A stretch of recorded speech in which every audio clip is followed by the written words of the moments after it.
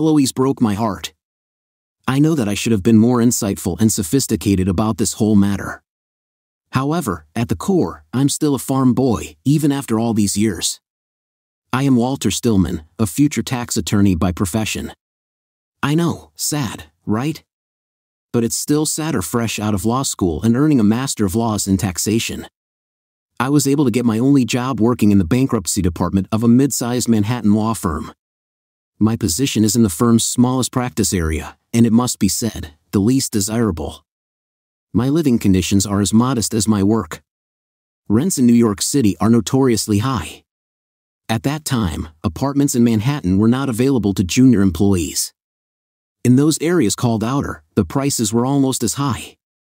After much searching, I found a room in an apartment with 2 other impoverished souls at the end of a subway line in Brooklyn. The area was in general disrepair, and it took forever to get to my office. In short, I have a modest job and a roof over my head. More than this could not be said about the beginning of my career in the great city in the East. However, my luck seemed to change almost from the day I started work. The firm's bankruptcy partner was Eric Erickson, a gray-haired fox in his early 60s. He was one of the deans of the New York bankruptcy bar, the go-to guy for complex or new issues. He had little patience for the ignorant or incompetent, but he was a good and willing teacher. Many years later, I am still grateful to Mr. Erickson. He, as these city residents say, did everything for me.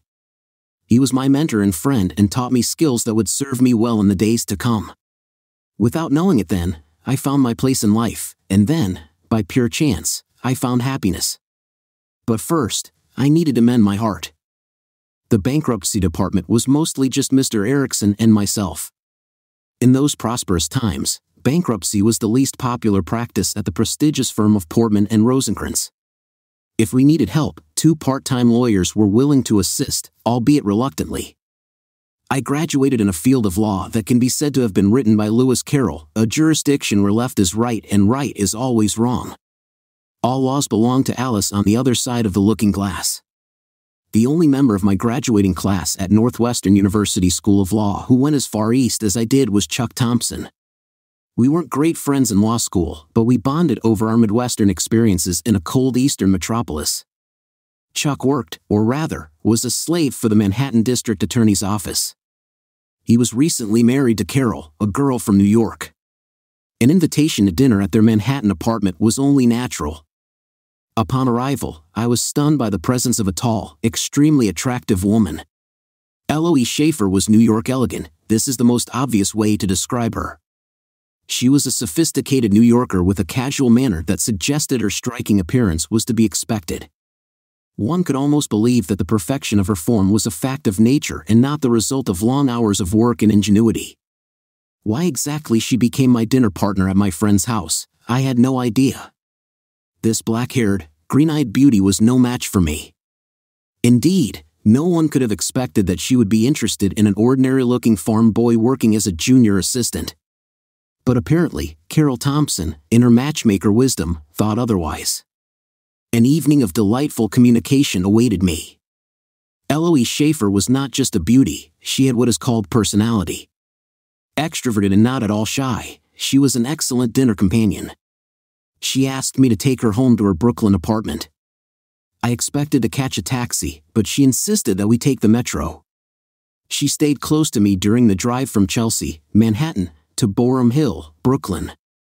It was a trip that took a lot of time at night and included some walking.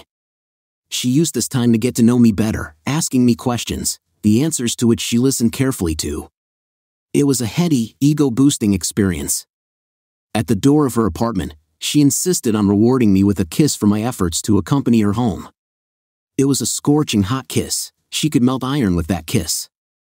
She acknowledged the fact with a knowing smile as she waited patiently for the dumb farm boy to get the message. Can I see you again?" I asked with some effort. We found a mutually agreeable time for our official first date, and then with a second, less heated kiss, she bid me good night. I flew back to my dingy abode at the far end of Flatbush Avenue, not believing that I could be so lucky. 5 weeks and 4 dates later, I was in a deep valley of despair. The night before, Eloise had informed me that she would not be able to see me over the weekend. The reason was her previous commitment to another. With great difficulty, I extracted the name of Rodrigo Ruiz from Eloise. Finding this man was a surprise. He was the state labor commissioner, a very tall, handsome elderly man with whom one would expect intimacy from a woman like Eloise. Apparently, I didn't hide my despair very well because Mr. Erickson called me into his office. "So, Walt, what wiped that stupid Midwestern smile from your face, leaving despondency in its place?" Eric asked. "Sorry, this is personal. I wouldn't want to bother anyone with my problems." There's no point in hiding anything from Eric, I thought, so soon he had the whole story. He leaned back in his chair, folded his hands as if in prayer, and rested his chin on his fingertips. "When I was a boy," he began, "this city was still ruled by the Irish and Jews. It was interesting to watch them, third and even fourth generation Americans who spoke with an accent or inserted Yiddish phrases into their speech. These were men and women who had graduated from Fordham and Columbia but had mastered the art of being professionals with an ethnic flair. Now they are no longer there. Sometimes I miss the fun they brought to political art. Politicians are now black professionals or Latinos. They lack the same pizzazz, or so it seems to me, and I think they take themselves too seriously." "Sorry, Mr. Erickson, I don't understand." "My deepest wish is that you never lose your Midwestern innocence," he said, sighing. "Walter, your girlfriend's man was born Rodney Kaufman. His father was the heir to the Kaufman department store fortune, and his mother was Puerto Rican Jewish, Louise Ruiz. Rodney is married to Sophie Sloan, a member of the wealthy Sloan family. For political reasons, he took his mother's surname and the Spanish version of his first surname. Rody Boy is a professional Latino and a full-time politician. Your lady apparently will prefer you to him for 3 good reasons. First of all, the man is 47, your lady is much younger. Secondly, he is married to a good Jewish woman with whom he has 3 children. This woman is not very jealous, allowing her husband to play on the side, but will categorically object to being replaced, just like her rich and influential family. And thirdly, there is Rody himself and his family. These are progressive times, but I doubt he's looking to insult his wealthy and politically supportive family by dating a Christian girl. But what if she's dating him?" I noted. Eric frowned impatiently, as he did when asking stupid questions. "How old is this lady?" he asked. 29. "A lady with a neglected biological clock, and you are a suitable 26-year-old lawyer. I think you failed to correctly assess your weight in this matter. The introduction of Rody Boy into the equation was only meant to give you the proper motivation to move forward. For dates at this age with a 29-year-old single woman means things are serious. So either be serious or get lost," concluded Eric Erickson. After talking with my boss, I felt better and, moreover, encouraged. On our next date, I pressed the point and was rewarded with a warm response. "If we move on, I need to know that things are serious with you," she said. "I can ask the same thing. Are you serious?" I answered, once again thinking about how smart Erickson is. She took me to her bed. I wasn't a virgin, although I didn't have much experience. She had much more experience, and she used every bit of it. I barely survived that night. I moved into her apartment for a week. The apartment was large by New York standards, with one of those hallways that seemed to go on forever. A marriage proposal was inevitable. She started dropping hints as soon as I moved into the apartment. When we met, Eloise was 29, working as an associate manager at Sanderson Financial Management, already in the ranks of senior management. And soon after our engagement, she became a vice president. I realized that she was smart and somewhat meticulous, but I was almost shocked by her organizational skills. Preparations for the wedding took barely 6 weeks. Family-wise, she was the eldest of 3 children and the only daughter. Her father, also a lawyer, worked in real estate development in Westchester and Putnam counties north of New York. As far as I can tell, he was very interested in politics. That's why they planned a really big wedding so well and quickly. Death reduced my family to just my only sister, Nancy, who now lived with her friend on the West Coast near Portland. She stopped talking to me the day she told me she was a lesbian. Maybe it was because I wasn't delighted, but some kind of chasm appeared that could no longer be closed. I invited her to the wedding, but she refused. My own career had settled into a comfortable rut. Now, I was doing less serious things without Eric's help. He didn't hide the fact that he was preparing me, the bankruptcy was stagnant, and Eric made no secret of the fact that I needed to be ready when things picked up because he was preparing to retire. You have everything you need, enough intelligence and a pleasant personality, but you need to learn to work, he said. I studied the code of laws and cases very diligently. Yes, but you need some techniques that have not yet been written down. On the Friday before the wedding, I learned a new move. Eloise and her mother chose Labor Day for their wedding. Something I didn't understand about this early date was that it also meant we had the weekend to prepare, and we could fly off to the Caribbean for the honeymoon. Her parents were giving us Tuesday after the wedding.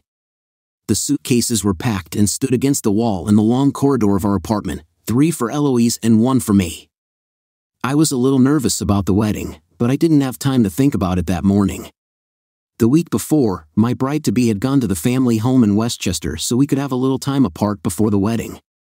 This will make the honeymoon even better and keep my wedding jitters from driving hubby away, she said with a laugh. At 10 o'clock on Friday, the last business day of August, 3 days before the wedding, I had a hearing in bankruptcy court regarding the formation of the first-day resolution. Such a resolution is made at an early stage of the reorganization to establish the rules for the debtor's further work under the protection of the court. In a small case like mine, the hearings are not very formal. Usually, only a few lawyers and a judge are present. Basically, this is the bank's lawyer and the debtor's lawyer, like me. Judge Marks usually stuck to the rules. I walked into my office that Friday, ready to grab my case file and head to court, but the clerk told me that the judge's secretary had called to set up a telephone hearing. As soon as I walked in, I immediately became nervous. The judge's clerk connected all parties, and Judge Marks said, "So, Amanda, tell me what your problem is with this ruling."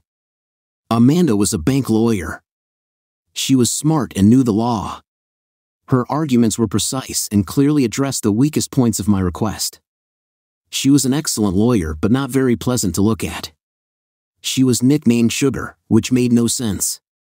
She was short, less than 5 feet, and chubby, especially in the lower half, but I always thought she had a pretty face. When Amanda finished, I tried to speak, but the judge interrupted me. "The resolution is issued. My secretary will fax it to the parties," he said. When the phone went silent, Amanda just laughed. When I asked her what just happened, she said, "Judge Marks received tickets from my firm yesterday for the last days of the Saratoga races. He needs to be north of Albany by 1 p.m. He can't talk to us on the phone today.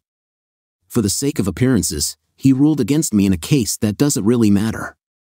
But wait until next time, and I'll stab you," she said, still laughing.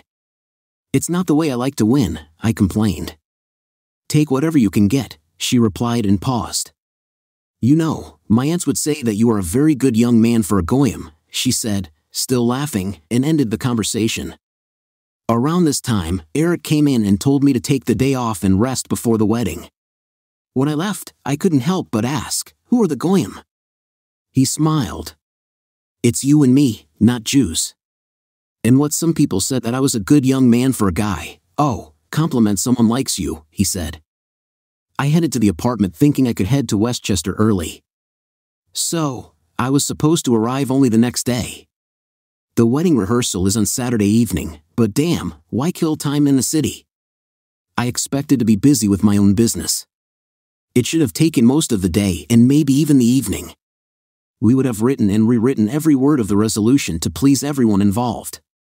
But that didn't happen, so why not get a head start? I tried calling first, but Eloise's phone went to voicemail. So, I made a fateful choice. I called her parents' house in Westchester, hoping to talk to someone or at least leave a message. I think it was one of those random circumstances that changed everything.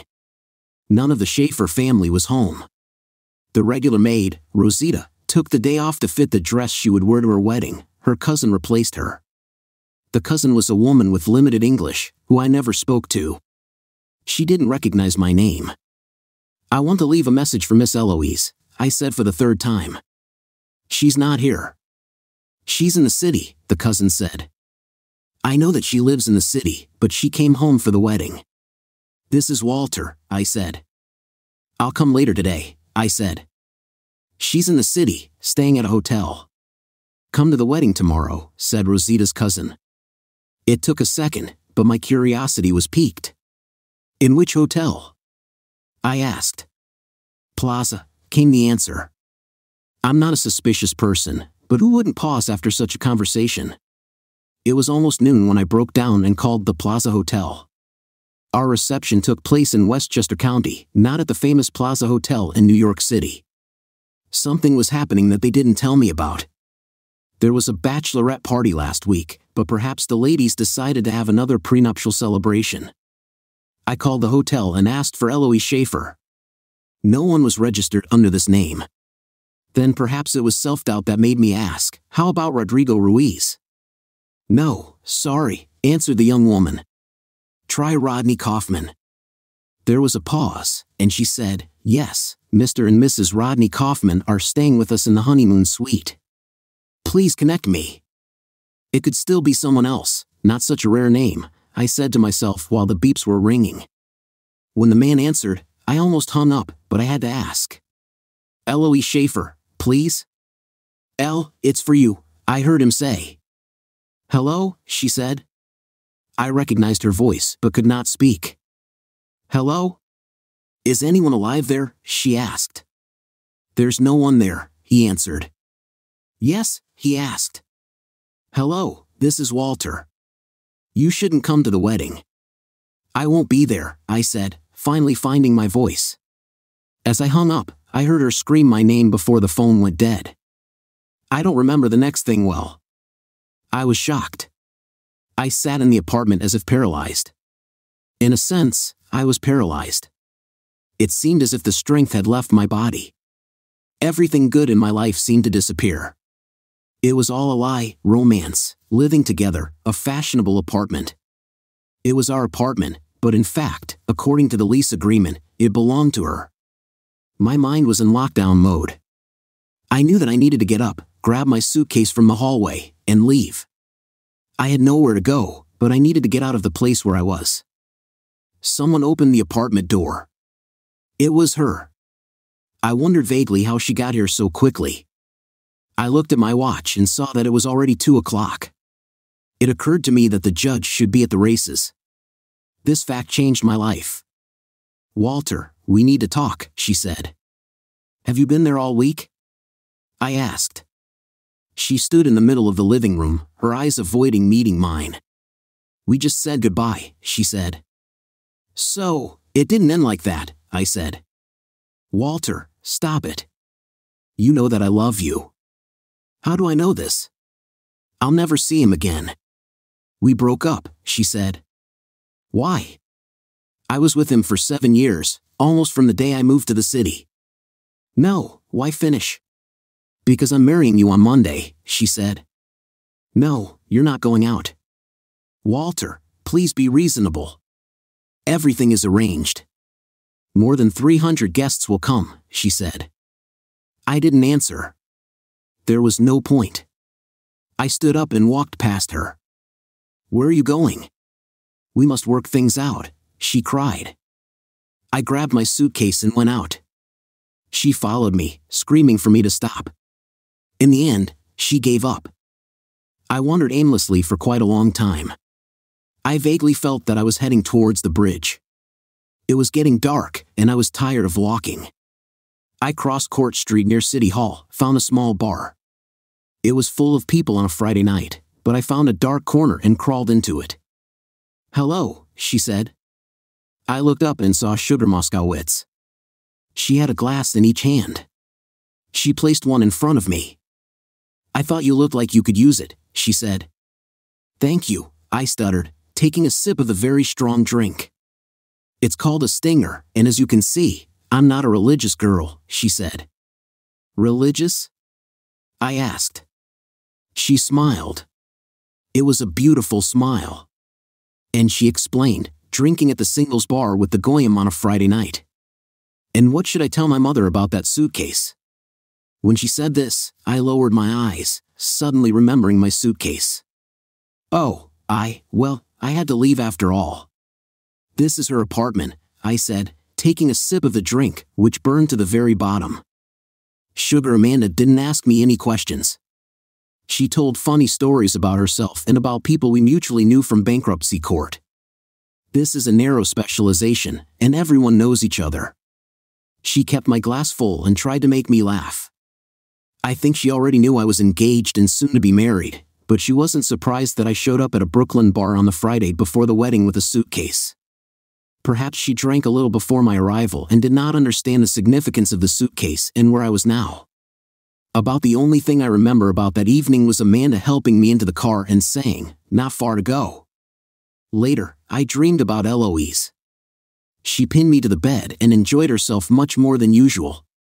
I needed to go to the toilet. The need was urgent. But when I got out of bed, I realized that I had no idea where I was. The apartment had changed. For a moment, I was completely disoriented. And then it all came back to me in one sharp and painful memory. I left Eloise in her apartment. And where am I now? My head hurt, and it felt like someone had stuffed it with cotton wool. I remembered almost nothing about the previous evening. I remember going into a small bar on Court Street.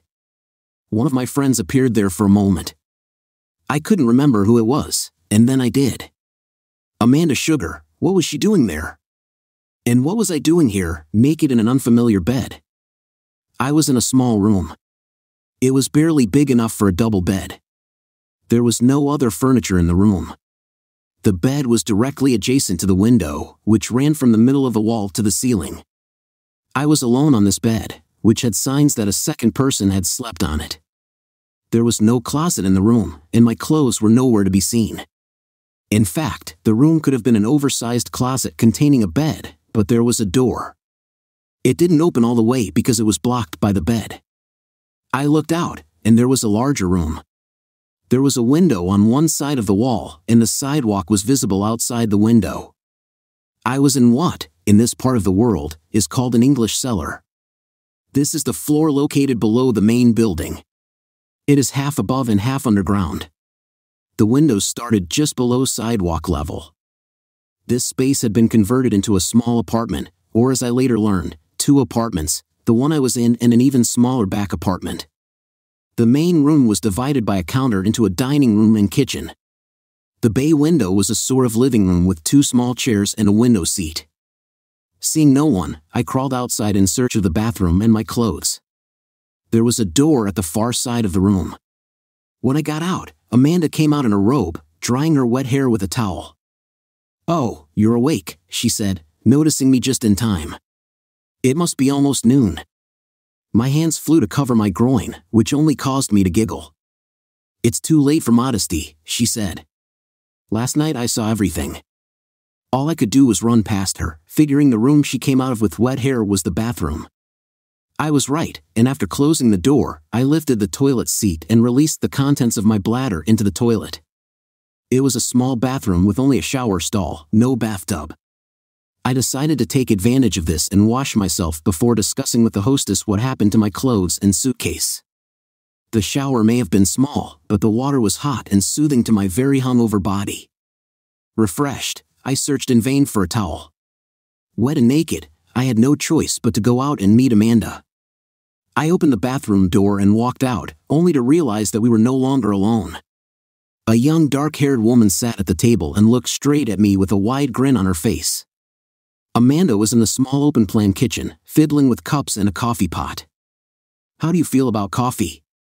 Amanda asked, as easily as if I wasn't standing there naked.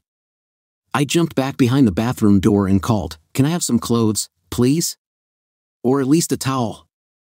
Both women burst out laughing, but Amanda stopped to say, "The towels are in the closet, as are your suitcase and the clothes you tore off last night." Poking my head out from behind the door, I asked, "Where could the closet be?" Still giggling, Amanda pointed the coffee pot at the bar doors at the back of the room, behind the desk and right in front of what must have been the front door to the apartment. "I would bring them to you, but as you can see, I'm busy," said Amanda. The other woman made no attempt to get up, and I had no choice but to run to the closet. Having reached the closet, I opened the doors. My clothes were there inside, the suit and shirt were neatly hung, and the underwear lay on the suitcase. I grabbed the last one, pulling on my shorts and shirt as quickly as I could. But all this time, I heard the women giggling behind me. "By the way, this is my sister Sonia," said Amanda. "Hello, Mr. Stillman," said Sonia. "Hello," I replied, opening my suitcase to take out my jeans. "Because of me, you don't have to get dressed," said Sonia. "I am the younger sister, but I'm already married, and I have 3 children, 2 boys and a girl. Naked male bodies don't shock me." They both laughed as I pulled on my jeans. "Let's go have some coffee," Amanda invited, "and I'll bring Bailey in a minute." "In case you're wondering," Sonia whispered to her sister, "you didn't tell me that he was so shy."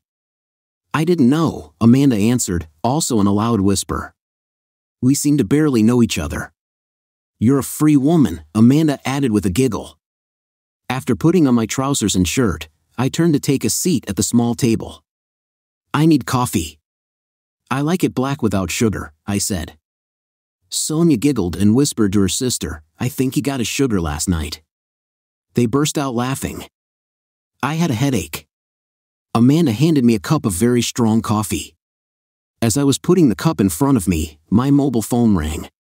It was Sonia's phone, and she took it out of a large leather bag lying at her feet on the floor. "Oh, hi," Sonia said, answering.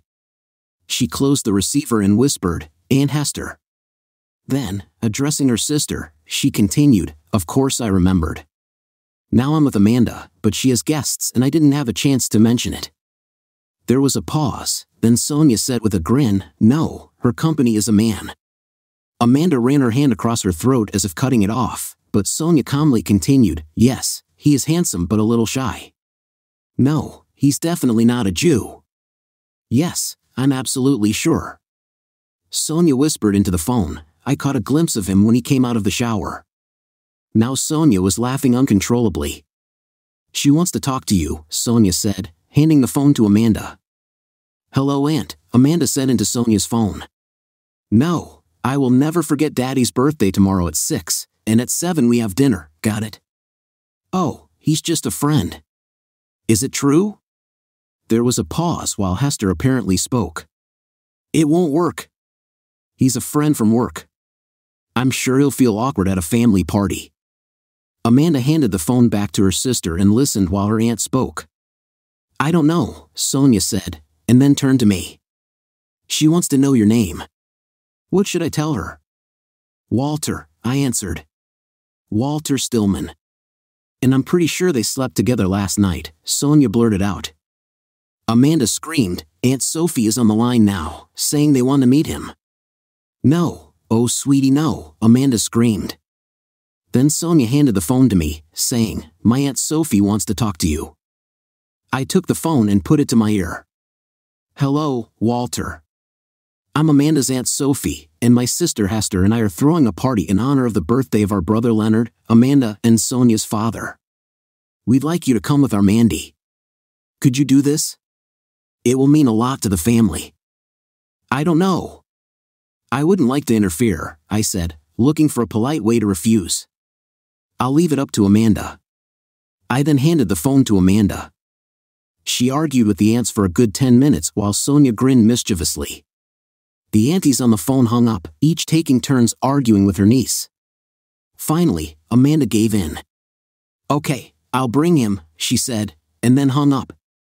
"Sugar, sugar, sugar, she does that, you know," said Sonia. "What?" I asked. "Replaces the word sugar with obscenities, as if we don't know what she's really saying," Sonia explained, smiling. One last time, Sonia stood up and said, "Well, it looks like my work here is done. It's time to go unload my husband before my kids drive him crazy." Left alone, Amanda turned to me and said, "Look, you don't have to go. My family can be a little overbearing sometimes. I just don't understand why your aunts want to see a stranger at a family gathering." Amanda gave a short, almost sad laugh and said, "Sonia is my younger sister, almost 4 years younger. On my last birthday, I turned 30, she already has 3 children. My aunts and my entire family think that I should already be married and pregnant.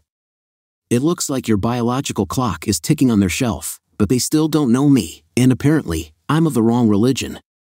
But you are the right gender," she said and paused before continuing. You see, I used to have a roommate here who helped pay rent, $500 a month.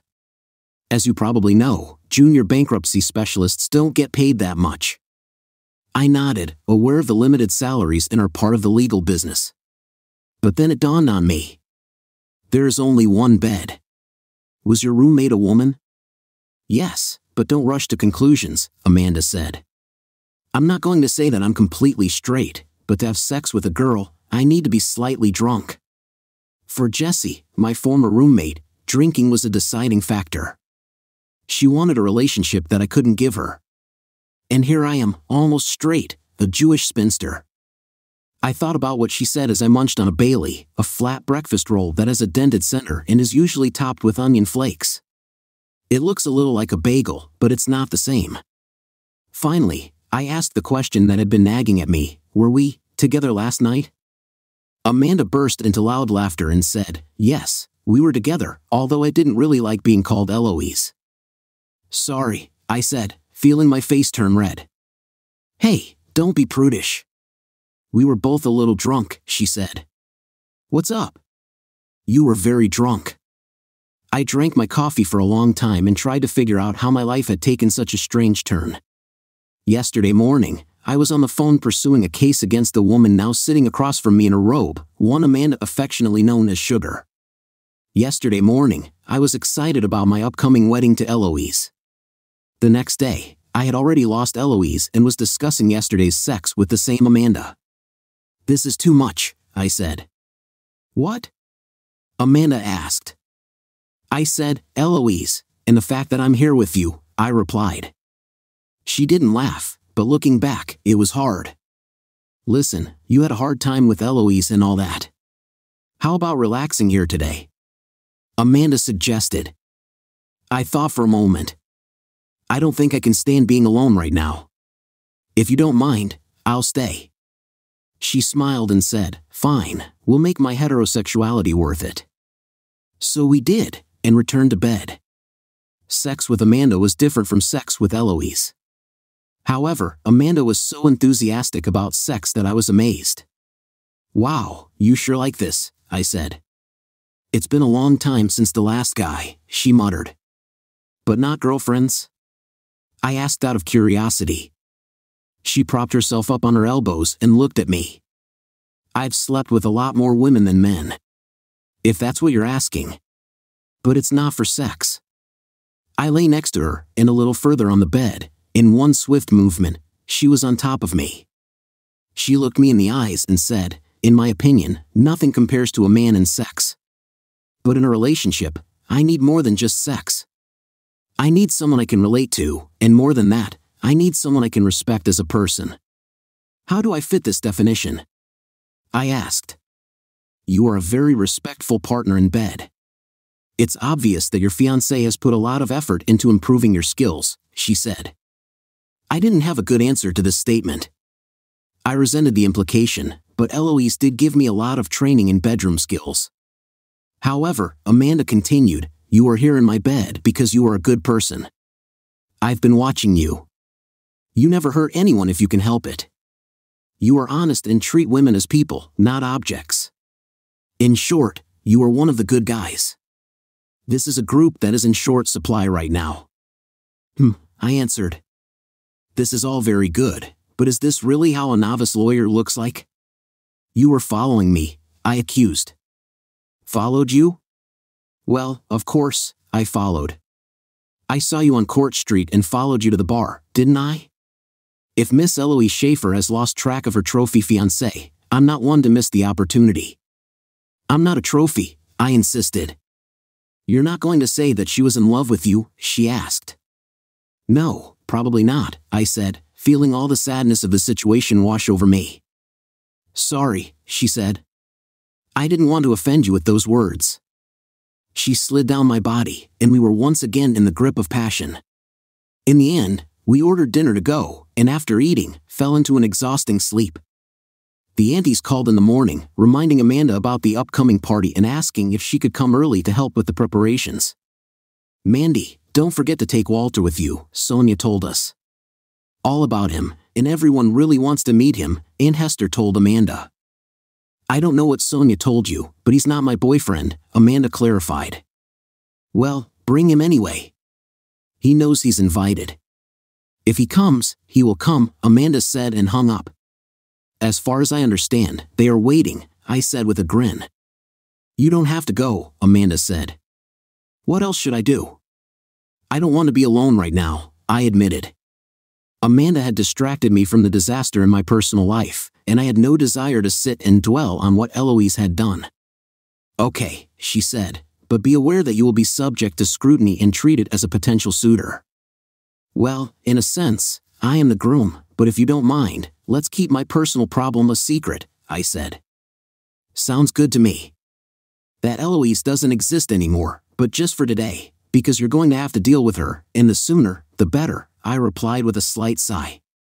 Amanda reached across the table to cover mine with hers and said, Walter, you must either go through with this marriage or end it tomorrow. Either way, you'll be in big trouble. I can't get through it, not now, I said. Don't be so hasty. If you give up now, it will have big consequences for your career and life. There will be a huge scandal. Why? I'm not going to divulge the reason, and I'm sure she won't. Oh, my poor innocence, she said, squeezing my hands tightly. Do you really think people didn't know about Commissioner Ruiz and Eloise Schaefer? They have been together for quite a long time. I thought they broke up, I said. Amanda didn't laugh, but her crooked smile said it all. I played Eloise. Dated Ruiz the entire time we were together. But why? I asked. If she wants to remain his mistress, then there is no point in involving me in this matter. He wants to run for governor next year, she said. Your marriage to Eloise seemed to end the affair, and you were a fair catch, the kind of young, decent professional heterosexual man every cis woman in New York is looking for. Cis woman? I asked. A person who identifies with their gender by birth. In this case, a woman. Eloise Schaefer, a young woman in need of a partner to quell rumors of her affair with an older married politician. She played a prank on me, as you New Yorkers like to say. Oh, don't feel sorry for yourself. Perhaps she was just saying goodbye, as she claimed a week before our wedding. Would you rather she did it the week after? Amanda suggested. I would prefer if she didn't do this at all. In fact, I insist on this, I said firmly. Well, you took revenge on her with me. You can still go to Westchester and marry her. It will not happen. Hey, you need to pull yourself together before you do anything rash. If you don't come to church tomorrow, people will ask why. Well, time out. A scandal does no one any good. You, my friend, are a junior lawyer in the bankruptcy department. Commissioner Ruiz, on the other hand, is a very big shot. You make a wave, and his boat may rock, but yours will sink. Are you saying that I will lose my job? So what? I'm saying you'll lose your career. Nobody will hire you, Amanda warned. I had to pause, but not for long. Amanda, I said, I may just be an unsophisticated guy from Iowa, but when Eloise accepted my proposal, she made a commitment to me. She didn't keep her commitment, and you can't force me to keep mine. Amanda just shook her head. Finally, she said, Come on, you stubborn corn farmer, get dressed. I'm taking you to meet my family. It's not every day that they get to meet a real living Presbyterian. Actually, my family is Lutheran, same crap, she winked. At 5 o'clock in the evening, we took a yellow taxi to her family's house on Beverly Road. It was prohibited to use car services. Uncle Morty was a taxi driver, or was until he retired. Morty now lived on his welfare with his two sisters, Hester and Sophie, in the house the sisters had inherited from their parents. Morty was married, but his wife ran off 30 years ago with a shoe salesman, a fact that apparently was never discussed. Aunt Sophie's husband died in Vietnam. Hester never married, only Amanda's father Leonard, the youngest of the siblings, had children.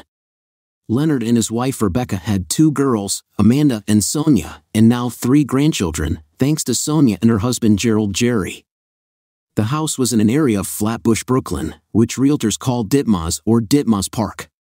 When we arrived at a huge 2-story house on a large lot, larger than the standard size for city life, I did not notice any park.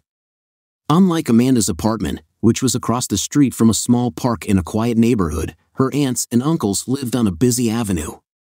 The house was built in the Queen Anne style, not big enough to be a mansion, but the single-family home was larger than one would expect in a city like New York.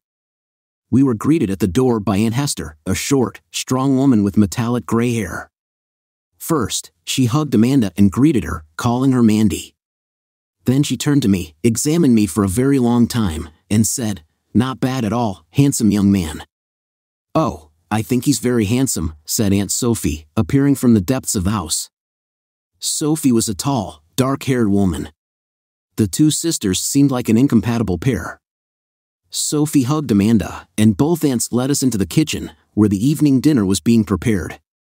There was a large cake on the kitchen table. The kitchen smelled of roast meat simmering in the oven and the sweet scent of vanilla. "Will you peel the potatoes, Mandy?" Sophie asked, handing her a potato peeler and a colander filled with freshly washed potatoes. "I'll take your man to help set the table," Hester said, taking me by the hand and leading me through the swinging door into the wood-paneled dining room. The room was a long, wide rectangle. The parquet floor was covered with a thick burgundy carpet. Dark oak panels stretched from the floor to halfway up the wall, where paper artfully etched with roses drew the eye upward. The ceiling was an intricate lattice work of mahogany and oak. A modest chandelier hung down from a mahogany medallion with ornate carved flowers. Hester led me to the china cabinets along the nearest wall. The closets took up most of the wall on the short side of the room. Numerous sets of porcelain plates filled the cabinet shelves. She led us to the far closet and said, "Today we will use these plates." Having said this, she smiled at me and said, "It's not easy to be a Jew. All these utensils are needed." At that time, I only had a vague idea that one set of dishes was intended for meat and the other for dairy. Hester handed me a stack of plates, and we began to set the massive table with clawed legs. It was covered with a snow-white linen tablecloth. I couldn't resist and secretly examined the bottoms of the plates and the tags on the linen. Porcelain was brought from England and linen from Ireland. The real thing, I thought, just like people, real. While Hester set the table and I carried the dishes, she seemed to question me aimlessly. I assumed that this was done to separate me from her niece. Soon, she already knew my entire personal history, with the exception of the failed marriage. When we put the last silver fork on the last plate, she said casually, "It doesn't hurt, you know, just a small piece. Most children don't even cry." The meaning of these words escaped me. However, before I could ask for an explanation, we heard a noise in the corridor. A powerful female voice called, "I'm here, and I brought the birthday boy." It was Rebecca, also known as Judge Levon of the U.S. District Court. As it turned out, she was Amanda's mother. Her father was Leonard, a professor of economics at New York University. I was invited to Leonard's birthday party. Hester pushed me into the kitchen while she went to greet her brother and sister-in-law. When I entered the kitchen, Amanda was peeling potatoes and putting them on the stove. She turned to me and said, "We need to wait here while my aunts break the news that you are here as their guest." "Am I going to be a problem for you?" I asked, suddenly feeling the need to protect her. "No, but perhaps a little shocking. I've never brought a man home before. Mom can be a little critical, so be prepared." The situation was awkward and only got worse when we were called into the living room to introduce me to her parents. The living room was a large, comfortable room furnished in the style of the first half of the 20th century. This room could feel calm, but I felt tension. On the way, Amanda took a small box from the light jacket she had hung in the hallway when we arrived that day. The box was clearly wrapped as a birthday present. There was an awkward silence when we entered the living room. Father Sugar broke the silence with a smile and a joke. "Is this young man my birthday present, Mandy?" he asked. "No, Dad," Sugar answered quietly. "I brought you this." She walked over to give her father the gift she had brought. She didn't let go of my hand, and I realized that she had been holding it tightly for some time. "Well," said her father, "I was hoping for a son-in-law, but I'm sure I'll like this too." At these words, he smiled at his daughter. Opening the package, he took out a baseball that was clearly used. His smile widened as the others looked at him in confusion. Leonard said, "Thank you," and then picked up the ball. "This is a game ball signed by the Mets," he said, and stood up to hug his daughter. I heard him whisper in Sugar's ear, "Still, I would prefer a son-in-law." Sugar whispered something in response, but I didn't hear it. Her father chuckled, but when I looked back, her mother was glaring at me. Just at that moment, Sonia arrived with her husband and 3 children. The kids rushed into the living room to take their places in the spotlight. "Oh, it's good that you came," Sonia said, hugging me briefly, introducing me to her husband, Jerry, a tall, skinny guy who could be blown away by a good wind. Sonia said, "This is Sugar's new love, as you can see." At least she got the gender right this time. Jerry shook my hand and said, "Don't pay attention to Sonia, she just likes to tease her older sister." Soon, the conversation in the living room turned to the topic of the children's latest adventures and the gifts they brought for their grandfather. It was nice to be out of the spotlight, but I felt Amanda's mother's gaze on me. Dinner was simple but nonetheless delicious. The conversations at the table were filled with the hidden joy that these people received from being together. From time to time, I was asked the question. If Amanda could answer it, she immediately began to answer for me. I answered more personal questions simply or brushed them off. Yes, my parents died. The farm is in Iowa. I only have a sister. I ignored all the questions about my sister, partly because I didn't know how to answer them. However, over coffee and birthday cake, everything came out. Judge Levine was watching, and while the children were busy eating the sticky cake, she struck. "Tell me, Walter, are you a relative of Stillman, who will marry Eloise Schaefer tomorrow?" I paused before responding but spoke before Amanda, who was sitting across from me, could give the harsh response I had anticipated. "Yes and no," I said. It was I who was supposed to marry Eloise, but it all ended. And before you ask, your daughter had nothing to do with the annulment of my marriage. "Is it true?" Amanda's mother asked, turning to her daughter. "Yes, really, if it concerns you," Amanda said, showing her hostility. "To tell you the truth, I didn't want to bring Walter here, but he was invited, and he was kind enough to come."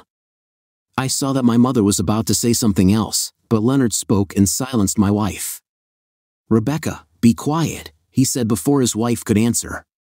Obviously, the young man found out about Mr. Kaufman. "I've been watching Walter all evening, and he doesn't seem like a man who could put up with this."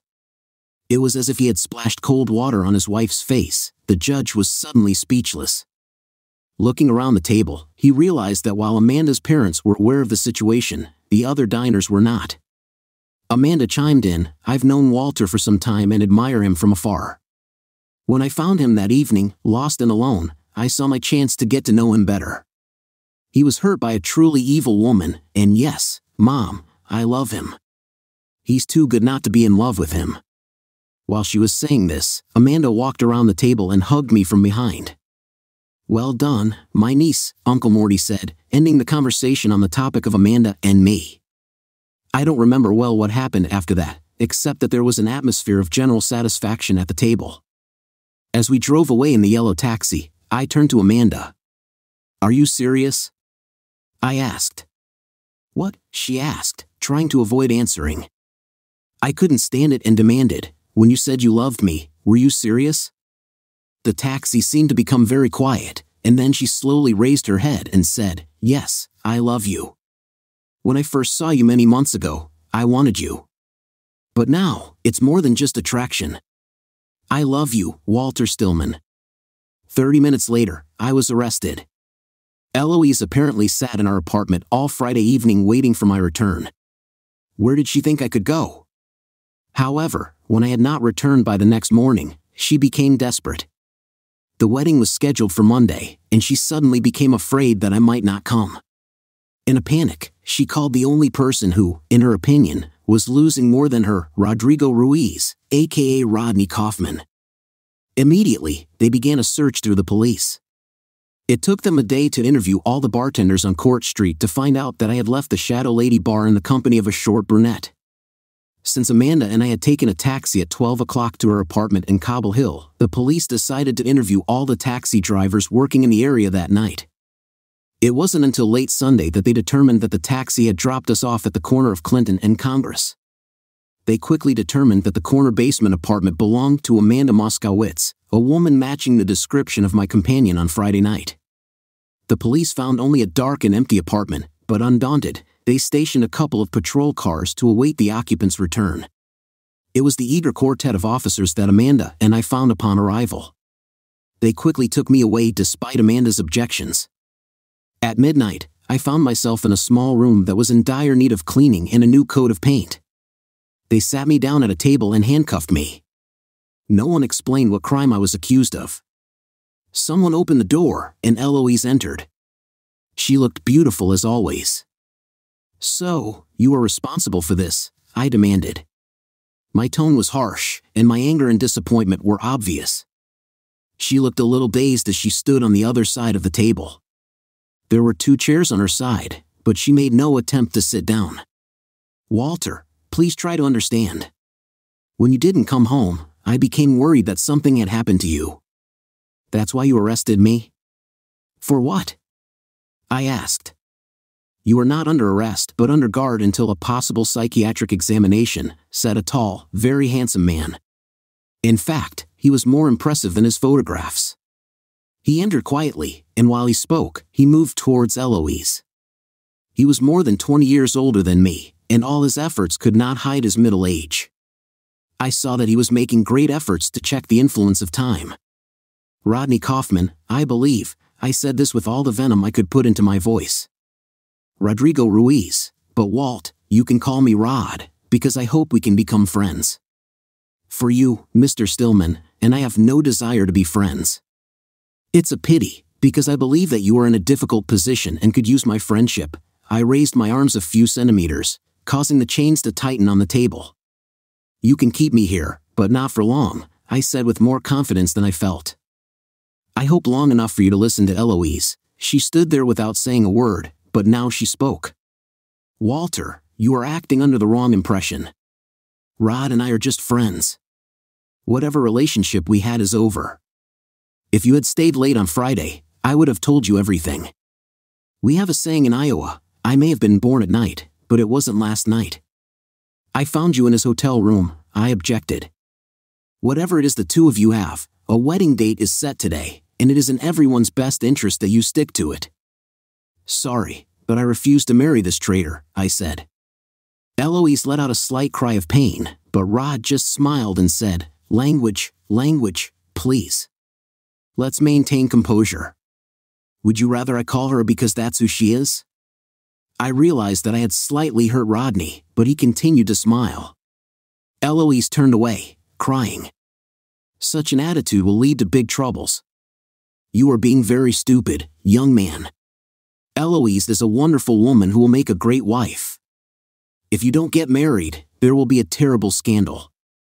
Reporters are expected at this wedding. This is a social event. Eloise's reputation will be ruined, as will mine, because of course, the reason will become known. People love to gossip, and this would be great gossip. I was told that you have a promising career in a prestigious company. If you don't marry Miss Schaefer today, your career will evaporate, and I doubt you'll find work anywhere else," he threatened. Now, it's my turn to smile. I wouldn't marry her for the senior partner position, and I certainly wouldn't stay as a junior lawyer in the bankruptcy department. "I told you that he would be unreasonable," intervened Eloise, who had her back to me and was clearly crying. Rod just sighed and said, "Okay, Mr. Stillman, how much will it cost me to make Eloise Mrs. Stillman? Believe me, you don't have enough money. It doesn't have to be forever, a year or 2, and then a quiet divorce. Won't people ask why?" I challenged him. He didn't flinch, and something told me that he had more than one iron in this fire. "The situation at the time of divorce will be my problem. Name your price for marriage within 2 years," he said. "How long has she been pregnant?" I asked, finally realizing. Eloise turned to me. "The child could be yours, you know," she hissed. "Yes," I said, "but I think I'll wait for the DNA test." Rodney just said, "How many?" "No way in the world," I almost spat at him. Further conversation was interrupted by the appearance of a short, fat, bald man of about 60. He was followed by 2 uniformed officers. Upon entering, he said, "Hello, Rod, Miss Schaefer, and you must be Walter Stillman," he said, putting his hand on my shoulder. "I'm your lawyer, Cy Leibowitz, and this," he said, handing Rodney the paper, "is a copy of the writ of habeas corpus that I just filed for registration." "You got up quite late, didn't you, Cy?" said Rod. "Well, you know how it happens, things are going a little slow." Miss Schaefer acted in the best interests of her fiancé. "You're forcing us to seek a forced commitment," Rodney threatened. "I don't understand how you can do this, since the warrant was issued on behalf of his sister, his only living and closest relative." "Woke her up, didn't you, Cy?" said Rod. "Actually, no. It's still early on the West Coast," Commissioner Rodrigo Ruiz, aka Rodney Kaufman, shrugged. He was defeated. "Cy brought me out, and Amanda was waiting for me. Her mother, a judge, woke up Cy and the judge who signed the order for my release. That was the last time I saw Eloise. The child was never born. I don't know the reason. I know that her biological clock was ticking, and I know that she wanted his child, not me. However, I am sure that if the choice was between a scandal that would harm her lover and an abortion, she would choose the latter. As for his threat to ruin my career, I have no doubt that Commissioner and gubernatorial candidate Rodrigo Ruiz tried everything he could to ruin it, but circumstances intervened. From the 2nd to the 14th of September, 2008, I took leave for my honeymoon, and my destruction never took place. The day I returned to work, September 15th, Lehman Brothers filed for bankruptcy, and the financial world was turned upside down. Eric Erickson became the most important partner in the firm, and I became the most important lawyer. It took 6 months of 90-hour weeks for Amanda and me before we could get married. We had to make it in time since she was pregnant, and it was clearly visible. Amanda didn't think to take any precautions because before that first weekend we spent together, she hadn't slept with a man in quite some time. The eldest was a girl like the next 3, however, turned out to be enough. Amanda became a judge, following in her mother's footsteps, and I have my own firm. When people ask me the secret to my successful career in marriage, I say it all comes from one day as a racetrack judge, one broken heart, and a girl named Sugar.